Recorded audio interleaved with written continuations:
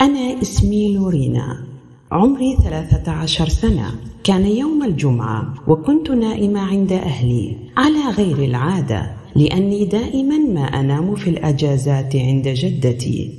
المهم، كانت الساعة 1 وكنت أنام مع أخواني، فسمعت أمي تقول: قوموا من النوم، يلا. التفت لها، لم أرد القيام، كنت أريد النوم أكثر، فمددت يدي لكي أسحب البطانية وأغطي بها رأسي. في تلك اللحظة رأيت أخي الكبير وهو يرتدي ثوبه الأبيض الناصع ويرمقني بنظرة غريبة وهو يبتسم، فلم ألتفت إليه وعدت للنوم.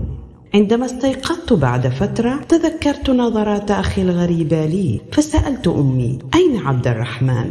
الغريب أن أمي أجابتني قائلة: عبد الرحمن نائم عند جدك منذ الأمس.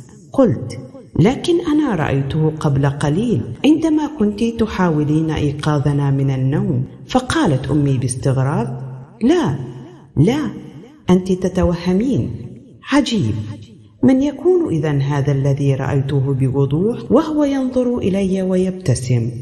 أود أن أقول أيضا بأن بيتنا، أو بالأحرى العمارة التي نسكن فيها، هي لجدي الثاني رحمة الله عليه، وهناك ناس قاموا بعمل سحر ووضعوه في العمارة. ساعدوني في تفسير ما رأيته، لأني أفكر فيه كثيرا. النهاية.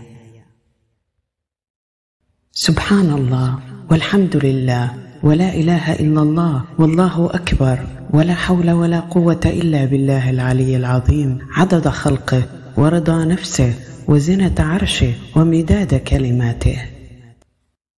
اللهم صل وسلم وبارك على نبيك محمد وعلى آله وسلم تسليما كثيرا، عدد خلقك ورضا نفسك وزنة عرشك ومداد كلماتك.